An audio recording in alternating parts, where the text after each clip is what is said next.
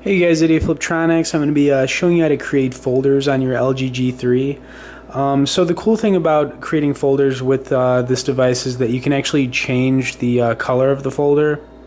I'll show you what I mean in just a second. So I'm going to just hold down on any app that I want to create a folder with, and all you got to do is pile it over another app and it'll create a folder like so. So I could even add another one in here. And when I click on this, you can see it's going to show the apps that I added into the folder, and I can give the folder a name. I'm just going to call it games because I put some games in there, and I can even change the color of the folder. Let's just do black and see how that looks.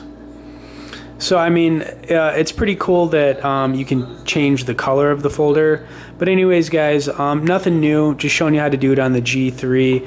As always guys, thanks for watching this quick tip on it. Stay tuned for more and be sure to subscribe to our channel.